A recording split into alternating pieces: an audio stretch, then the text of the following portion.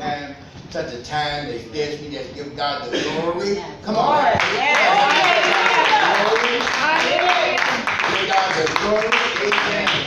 Give God the glory. Come on, somebody. Give God the glory. Give God the glory. Give God the glory. Give God the glory. Give God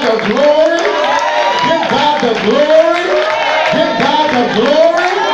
Give God the glory. Give God the glory. Give God the glory. Give God the glory. Give God the glory. Amen. For he deserves all glory and he deserves all honor. And if you spend your time giving God the glory, you ain't got time for no other fool. You ain't got time to be running from the devil. You ain't got time to be worrying about your neighbor, but you're giving God the glory. Oh God. And when you give God the glory, you can walk in the glory. Amen. You can rest in the glory. Amen. You can live in the glory. Amen. Oh God, we thank you. Amen. Oh, giving God the glory and the honor. Amen. We praise God for who he is and all he's done. We give God the glory for his son Jesus the Christ. And we give God the glory for the Holy Ghost, and that was a mighty burning fire. You see, we give God the glory for the Holy Ghost because the Holy Ghost is in us. Amen. And look, and out of the depths of our soul, amen, oh, we can rise up and rise above everything, amen, and give God all the praise. Come on, somebody, give him the glory. Amen. Thank you, Lord. Thank you, Lord. We just give God praise and honor. Amen. And thank you. We thank God for all that we have seen, all that we have witnessed, all that we have heard. Amen. We can always count on the men of goodwill to give us something different and innovative. Amen. We praise God for that. Amen. I wanted to get on my Facebook Live so bad, but amen. But I didn't want to be discombobulated when it was time to preach. I got to teach somebody how to use my Facebook Live. Amen. That was worthy. Amen. But come on, y'all. Let's give God some praise. Amen. Thank God for our worship leader that's been with us all month long. Come on, let's give God some love. Thank God for him. Amen. Again, thank God for this great choir. Amen. Amen. Sister Alice and Brother Matt. Amen. Praise God for you. Amen. Praise God. Amen. For all of our deacons and our trustees. Amen. Amen. The media ministry. Amen. The ushers on the wall. Don't leave us there, y'all. Amen. Amen. And to the household of faith. Amen. Come on and give God some praise for that. You live in here. Amen. We thank God today. Amen. Amen. How many of y'all ready for a word from the Lord today? Amen. How many of y'all need a word from the Lord today? Amen. Amen. Going to call your attention, amen, to the book of Mark, amen, chapter 6. Going to read for you in your hearing the first 6 verses. Mark chapter 6, amen, in the Gospels of the New Testament, amen. When you found that, please help me honor God by standing to your feet, amen. Amen. Mark chapter 6. Amen. In the Gospels, the good news, the glad tidings of great joy, amen, concerning Jesus the Christ. Amen. Amen. Amen. Mark 6, starting in verse 1. And it reads, And he went out from thence and came unto his own country, and his disciples followed him. And when the Sabbath day was come, he began to teach in the synagogue, and many hearing him were astonished, saying, From whence has this man these things? And what wisdom is this which is given unto him, that even such mighty works are wrought by his hands? Is not this the carpenter, the son of Mary, the brother of James and Joseph and Judah and Simon, and are not his sisters here with us? And they were offended at him. But Jesus said unto them, A prophet is not without honor, but in his own country and among his own kin and in his own house. And he could do no mighty work, save that he laid his hand upon a few sick folk and healed them. And he marveled because of their unbelief. And he went around about the villages teaching. May the Lord ever add a blessing to the reading of his word, sanctify it in our hearts, therefore making it really good for our souls. You may be seated in the presence of the Lord. Let us pray. Dear Heavenly Father, we thank you, Lord God, for you. Thank you, God, for everything you do, God. We thank you for what we've seen and what we've heard, and God, what we have felt. And now, God, it's preaching time. And God, I pray for the type of anointing that makes preaching easy. God, I pray for the type of anointing that makes hearing your word easy. God, I pray for the type of anointing that makes doing your word real easy. And now, God, we pray that you dip us down deep into that well of anointing and bring us up dripping wet, that I might be able to preach a word from on high. And God, while you're partnering with me in the power of your anointing, oh God, we pray that you partner with me in the covering of your covenant. Cover us, oh God. Cover me, oh God, with the blood, the precious blood of Jesus, that the devil will know who I am and who not to mess with. In Jesus' name, we do pray that, and let the household of faith say, amen. Amen. Today, for our time together in the Word of God, I just want to preach from a little while for the sermon series. It's all about growth. And today's sermon title is You Just Gotta Keep It Moving. Amen. You just gotta keep it moving. That's right. In the language of urban slang, amen, to keep it moving means to keep on going with that thing. Keep on going with that. Don't bring that mess over here. I am not trying to have any of that today. See, often talking about a person, a thing, an attitude, or an emotion. See, when it is used like that, keep it moving is a warning that whatever or whoever is bringing some foolishness into my life, know this. I ain't trying to have that today. Amen. So just keep it moving. But can I tell you, there's another way in which keep it moving can be used. And this is really what our sermon is talking about today. The title phrase, just keep it moving, is a reminder / encouragement to the one using the saying that I don't have to stay here and put up with this. Amen. See, I don't have to be subjected to this way of doing a thing, thinking a thing, or even saying a thing. Amen. I have the ability to not only leave an unprofitable situation, conversation, or location, but I can rise above it by just keeping it moving. Come on, somebody. Amen. Amen. And let me stop right there. Amen. Because I know that sometimes preachers have a gift to put words together in such a manner, amen, that they sound real good, amen, and kind of have a flow to them. So people have a tendency to go along with that flow and not truly be in the know. See how I did that? Amen. Amen. But so let me stop right now and show you this. When it comes to just keeping it moving, leaving and rising above it all, may seem like the same thing with them, because with them both, amen, you have left the situation behind, but understand this, you can leave a situation but not have the victory over a situation, amen. But if you rise above it, amen, not only have you left the situation, amen, but you have used said situation to propel yourself to greater heights and secured your victory. Come on, somebody. Can I tell you that rising above a situation allows God to step into our situation and set things in order. Amen. See, sometimes we just need to get out of God's way and let Him make it do what it do. Amen. See, church, can I tell you, see, this is where our growth mindset comes in.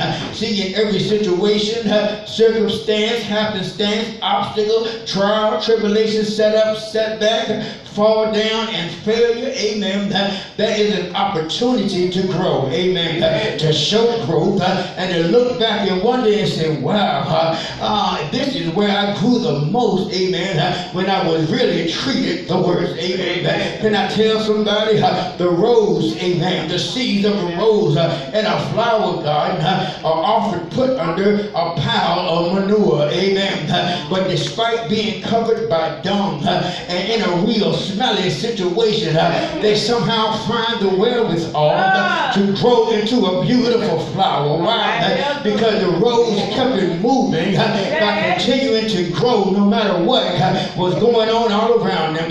So let that be a lesson to you today. That I don't care what has been dumped on you, where you have been left out at, you can still keep it moving and keep on growing.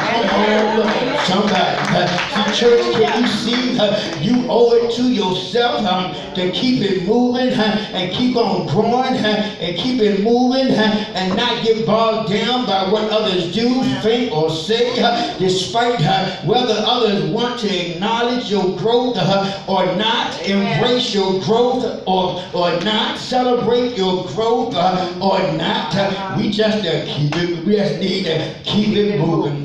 See, sometimes we need to get out of the way so God can make a way. Sometimes you just got to keep it moving and watch God work it out and work in you. Can I tell you that's growth, y'all? Amen and amen. Can I tell you today, Mark 6 is our text today. It is an example in faith and strength to keep it moving, amen, while you continue to grow. The first point I want to make to you today is that beware of local-minded people, amen. Beware of local-minded people. See, when I was coming up, amen, we used to refer to some folks that didn't want none, didn't want to do none, didn't want to see nobody else be none, just as local, amen. Meaning they were just average, mundane, run-of-the-mill type folk, amen. Small-minded and usually very negative. Can I tell you, there's nothing particularly wrong with being average, amen, in itself. But the problem comes in when the person that is of that local mindset believes that everyone that looks like him, amen, or are from where they are from is local too, and don't want anything out of life, and that they won't amount to anything in their estimation. And not only would they not amount to anything, but they'll do their very best to hold you down, amen. And look, that is and at the least, amen, an average person thinks that maybe that's more than possibility that you are lower class than them. But can I tell you today, you need to watch those people because they will populate your path and your journey to your destiny, amen. You got to watch those people, amen. For every minute that you begin to try to grow, they try to find ways to hold you back and hold you down. See, these are the local-minded folks that will line up to tear you down when they see you trying to do a positive thing, when they see you trying to push above and rise above your situation, when they see you trying to overcome your challenges. They are there to try and not only knock you down, amen, but they're, amen, to keep you down. But can I tell somebody the devil is a liar? Can I tell you the devil is a liar? God has ordained some things in you. God has ordained growth for you. God has ordained power for you. God has ordained overcoming for you. Greater is you than he that is in you, than he that is in the world. God has designed you for growth. And now you don't need to stop growing. You just need to keep it moving. Come on. See, in our text, amen, it was the same way for Jesus. Look with me around about verse 1. Today in our text, them local-minded folk, amen, were out in full force. Jesus came to his home country where he was born and where where he was raised. For he was born in Bethlehem, but he was raised in Nazareth.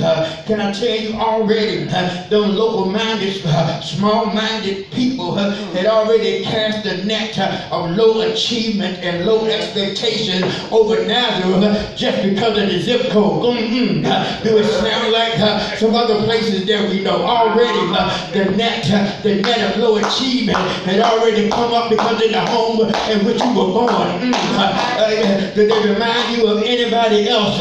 Already low achievement was already assigned to you by the time you in the 3rd grade. Come on, look, by the time folk are in the 3rd grade, there are tests being done that try to determine your propensity for going to jail or not. So by the time you in the 3rd grade, and by the time you get 18, they can have enough prisons built to hold you. Come on, but I'm here to tell you that no matter where you started from, you can grow beyond that.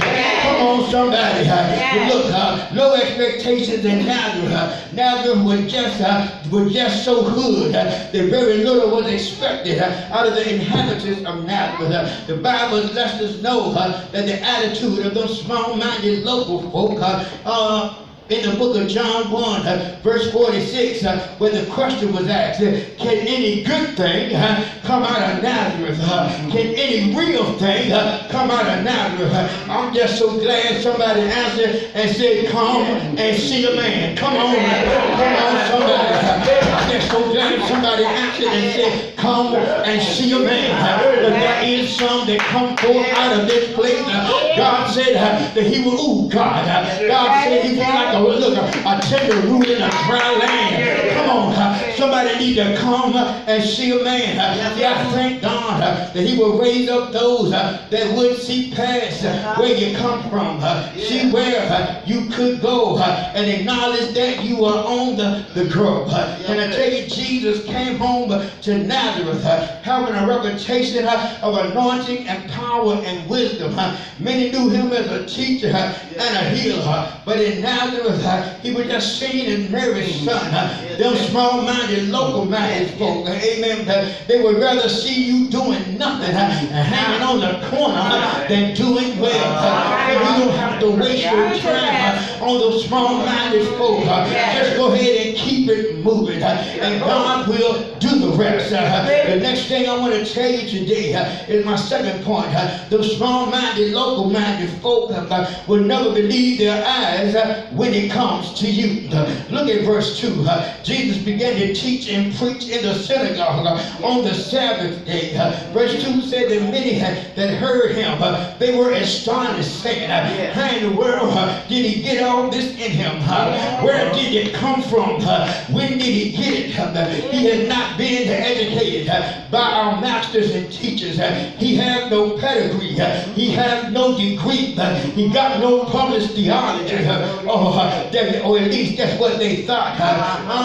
But can I tell you, Jesus, he had a pedigree because he was the son of the Most High God. Jesus conferred his own degree as he was the true master and the teacher of all. And everything in the world consisted and existed all because of him. And as far as having a published theology, but let me tell you, they can quote a little John 1 and 1. In the beginning was the Word. The Word was God. And the Word was with God. Come on. Can I tell you, Jesus is the Word. And I believe by that very description, it is written. So Jesus was validated by all their criteria because he had a written theology. Matter of fact, the Word said that if all the deeds and things that Jesus had done, they could not be contained in all the books. So why do you want to label me as someone not having when I got it all? Come on, somebody. God, don't you know that you are a child of God? You got it all too. You got access to the King. You got access to the kingdom. You got access to the throne. You got access to heaven. Oh, come on, somebody. You need to stand up and just keep it moving.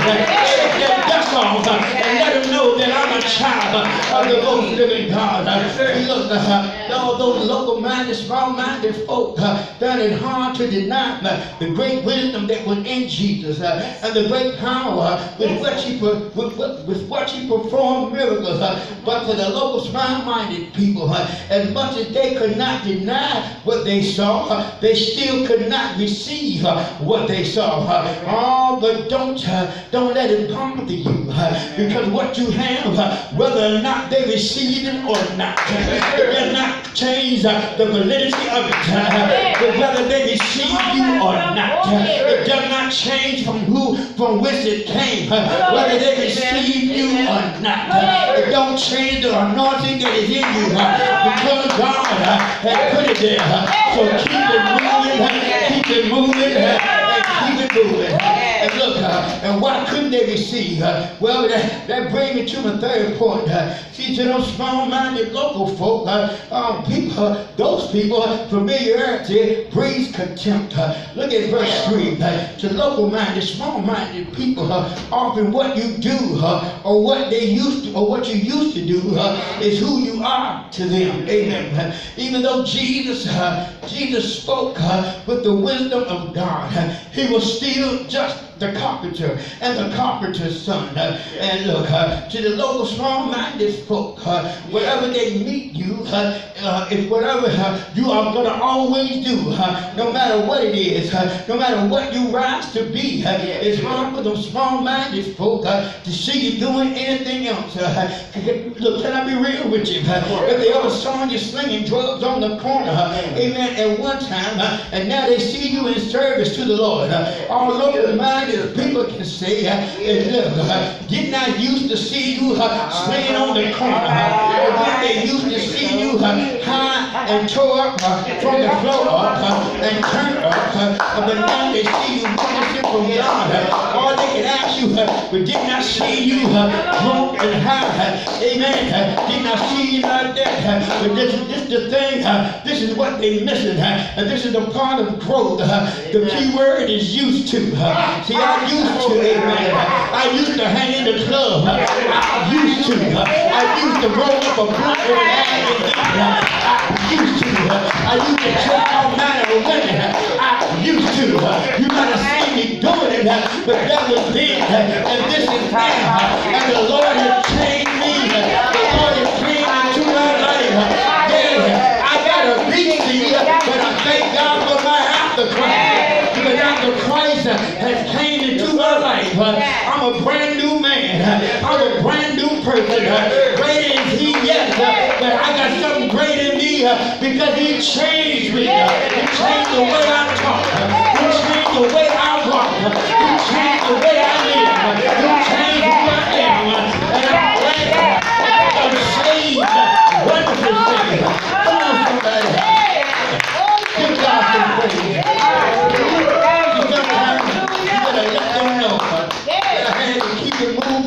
From that old me, that old life, and leave that old reality on this journey and step into a newness of life and service to God. Look at those small-minded local folks.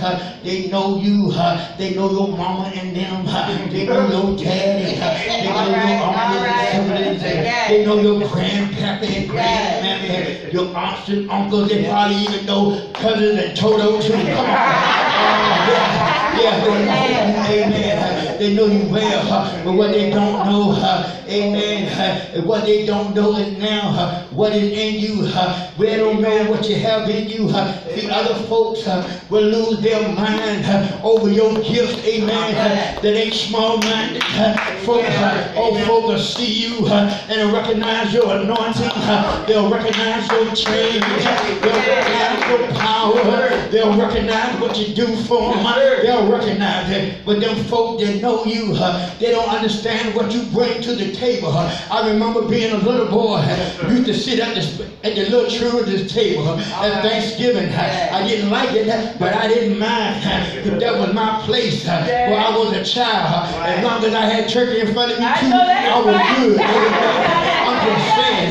But I remember going back home when I was about 21, and they told me that my place was over there at the children's table. I said, you a liar today. Amen. eat outside before I eat at the children's table. I paid mine.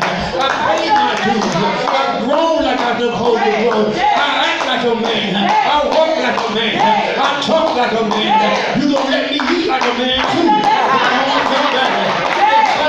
Sometimes you gotta let people know that God has changed me. Sometimes you gotta let people know that there's something within me. But those local-minded folks, sometimes they can't get past the fact that to them, you just ain't much. As a matter of fact, that feeling of you being inferior in their eyes, but willing to step out and to step up for the glory of God, make them local-minded folks angry. At the end of verse 3, they say that they were offended.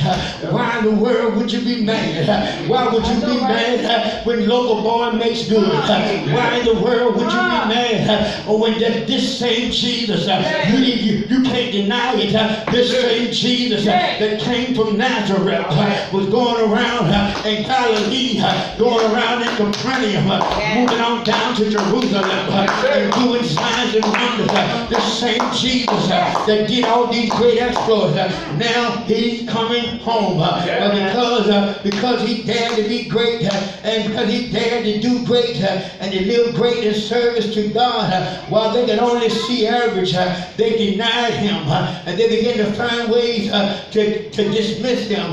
What others recognized was in him, and responding accordingly, they poo-pawed and say, it ain't all that. Go ahead, let me see what you got. You would think that those that were where you are from and have been through what you've been through and been labeled like you've been labeled would be happy for you. And often they are, but check this out. They are not local and small-minded folks. See, yes, you can be from my hood and not be small-minded, because you know if you from my hood and you see God blessing me, you see God growing me, you see God using me, but then you know he's in the neighborhood. Come on, and you could be next. Somebody need to go ahead and give God some praise right there while you just keep it moving. The next thing I want to tell you today is this. Small-minded local people will not celebrate you and the gift that God has placed in you. Oh, but can I tell you, to grow anyhow. Look at verse 4 and 5. See, people that only see you as small-minded and local, they don't recognize your ability. It's not that they can't see it in you. They can see it. They can't see it in others, so they know what it looks like. But because you are from where they are from, they just refuse to see it in you. Look at verse 4, amen. It says a prophet is not without honor except for in his own country, because look, they refuse to honor you and the God in you.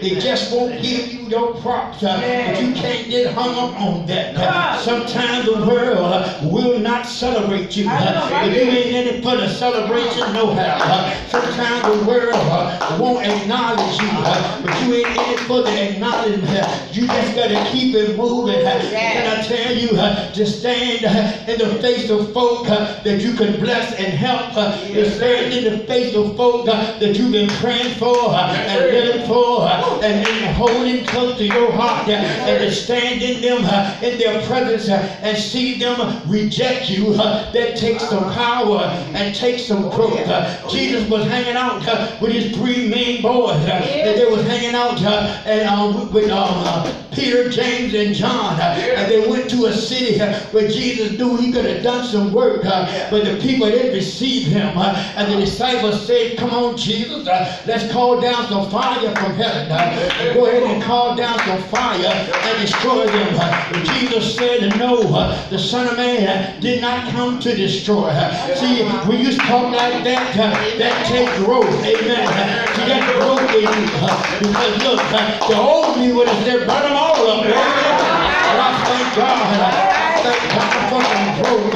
We're going to overlook some stuff just to get where you need to go. Can I tell you, Your continued growth depends on you being able to get past that. You may or may not have to move physically, but you will have to move on from them mentally. You have to move on from them emotionally, and yes, even move on from them spiritually. Small-minded people will hinder your flow in the Lord if you let them. That's why you have to keep it moving. Verse 5, the small-minded local folk, they expect nothing from you, pour nothing into you, and when that's what they get from you, they tell you, I knew it all the time. He didn't have nothing. They claim he had something. What he had, he ain't do no great miracle over here. I ain't seen him walking in no water. Yeah, no, I ain't walking on water. I should have threw it at you. Amen. But that's all right too. But I'm growing. Amen. He look, they might even be look, and they begin to make their claims, but take heart from Jesus here. Jesus could do no great miracles, and you know Jesus was a miracle worker. Jesus did no mighty acts, but you know he had done mighty acts, but it was because of the hardness of the people's heart. They didn't want to see God move through Jesus, and they refused to believe on Jesus. And God, can I tell you, God will not force your gift on anybody that don't want your gift. Amen. So look, don't you try to force it either. Sometimes you just gotta keep it moving. Jesus marveled at their refusal of his hometown to accept him. He looked back and wondered, said, don't they know not just who I am, but don't they know what I'm willing to do for them? Don't they know how much I love them? Don't they know how much I pray for them? Don't they know I want to bring revival to the city? Don't they know I want to bring love to their houses? Don't they know I want to give them the desires of their heart? And they refuse to let me loose. See, sometimes you just got to let the anointed loose. Sometimes you got to let the anointed loose. You can't hold the anointed. You can't hold back the gift. Sometimes you got to let folk go, but it's your faith that begin to release. See, sometimes folk won't receive you, but this is where you need to pray that God will send somebody that can reach them. Maybe it ain't me, but I thank God that he said one plant, and he said one water, but it's God that brings the increase. It's never about you or me, but it's all about souls being saved. That's why sometimes when folk won't receive you, you just got to keep it moving. So can I tell you today, don't ever be swayed by how those small-minded folks see you and see your value and how they even see your growth. Don't worry about it. Your value is in the eyes of the Lord, and those that will receive you. You got to know this. Jesus, he left Nazareth still anointed. He left Nazareth still wise. He left Nazareth still able to preach. He left Nazareth still able to teach. And he left Nazareth doing signs and wonders, because signs and wonders followed his ministry. He kept on growing and doing miracles everywhere he went. He kept on growing. He kept on praying. He kept on delivering, and he kept on seeing what the end was going to be. And I tell you, the thoughts, the actions, the shade, and the hate shown by small-minded people, they do not stop the power, the will, the plan, the purpose, and the miracle of God, as long as you know. Sometimes you just got to keep it moving as long as you can keep growing. Can I tell you today, Jesus, our example, showed us how to keep it moving in the circumstances. He kept growing from early on in his time on earth. When Jesus was born in a manger, wrapped in swaddling clothes, no room in the stable, no room in the inn, out in a stable with all the animals. They did not stop him from becoming the Lord of Lords and the King of Kings. Sometimes you just got to keep it moving And when the scribes and the Pharisees just wanted to argue about his purpose, about his lineage, about his authority, about his anointing, Jesus just spoke a word to them, and he kept it moving. When the 5,000 were hungry, and he had but 2 fish and 5 loaves of bread to feed them with, while the disciples questioned his judgment, Jesus blessed what he had, broke it and kept it moving. And by the time they were done, more than 5,000 were fed. When Jesus was on the boat with his disciples, Jesus was in a storm, and the storm began to cause the boat to fill with water. Jesus got up out of a hard sleep.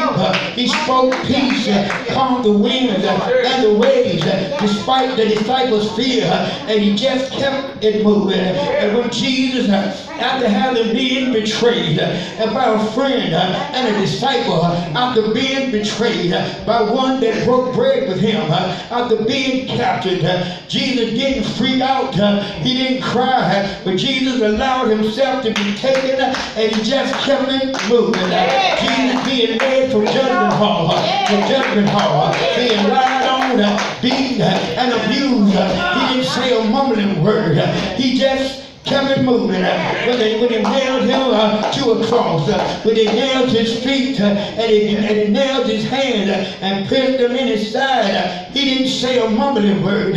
He just kept it moving. And when they pressed down the crown of thorns on his head, he didn't say a word. He just kept it moving. And when he cried out, "It is finished," and he gave up the ghost, can I tell somebody, Jesus just kept it moving. And look, to some, it didn't look like nothing was happening. Where is the growth? I don't see you growing. All I see you doing is being put in a bar tomb. But can I tell you, Jesus still, he kept it moving. And when he kept it moving on the first day, they tell me he went on down to hell. He kept it moving. And on the second day, he went down to hell and he took keys to the death, hell, and the grave. And I tell you, he kept it moving. When he got down there, he took the enemy and he made him be quiet and he preached the gospel and he kept it moving. But it was on the third day, I'm telling you, that was moving day. On the third day, all that keeping it moving, all that going through, all that being talked about, all that being abused, all that being left out, on the third day, he got up with all power in his hand. When he got up with power. He got up with the joy, with the peace, with the love. Despite what they did to him, God was still working in him. And the power that he got is power for you and me to be able to keep it moving, keep it going, despite the obstacles, despite what they say, and keep it growing. Don't you stop growing. Don't you stop living.